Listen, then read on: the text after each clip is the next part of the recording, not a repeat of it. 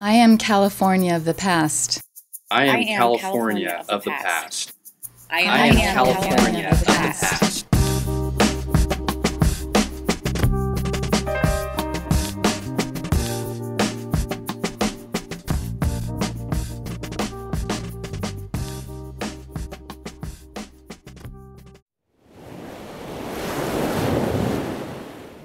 My name is Clark Natwick, and this story took place nearly 50 years ago. Don Stupeville and I had gone skin diving near Davenport many times.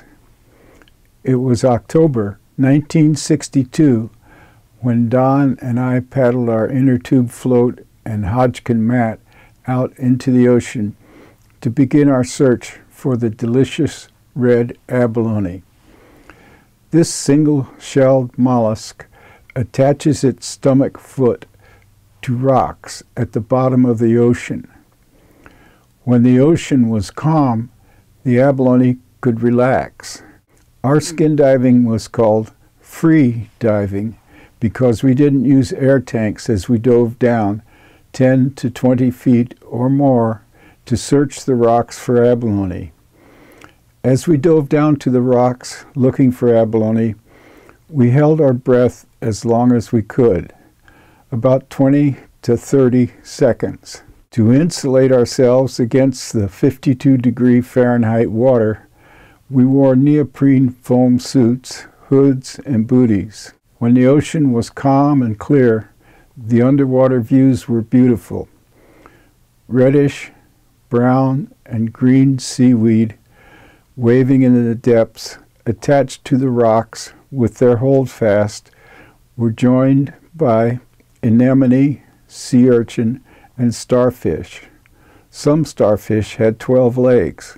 Don and I were 50 to 75 yards out from the shore when we started diving and searching for abalone. I can't remember if Don saw the whale first or if I did. As we stared at the whale, we realized the whale was between us and the shore. Never before, when we dove at Davenport, were we accompanied by a whale. We were close enough to this gray whale to see its big eye. We also noticed that lots of mussels and other crustaceans had attached themselves to the hospitable whale. As luck would have it, the Hodgkin mat leaked, making it extra hard to paddle to shore. If the whale was concerned about us, she didn't approach us to ask for proof of citizenship or anything else. We both managed to reach the shore intact and relieved that our whale encounter was visual only.